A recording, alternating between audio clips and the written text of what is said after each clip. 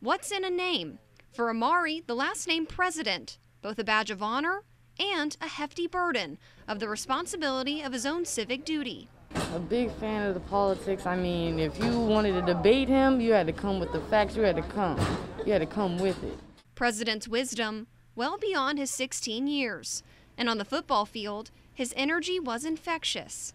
He's one of those people, like, it didn't matter the type of day it was, it didn't matter how hot it was, how cold it was. He was always out there, he had a smile on his face. An avid volunteer in Joe Biden's presidential campaign, he inspired South Carolinians to exercise their right to vote, despite being too young to do so himself. He would take on any task, anything you put before him. If you asked him to do something, he would do it.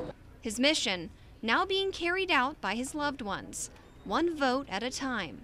Me registering to vote, I feel like it's something for him. Me and Amari weren't always the same on our political views, but there's one thing about him is that he didn't care who you were, he didn't care about what your political views are, he loved you. And while Amari's chance to change the world may have been cut short, the lasting legacy of the young president won't soon be forgotten.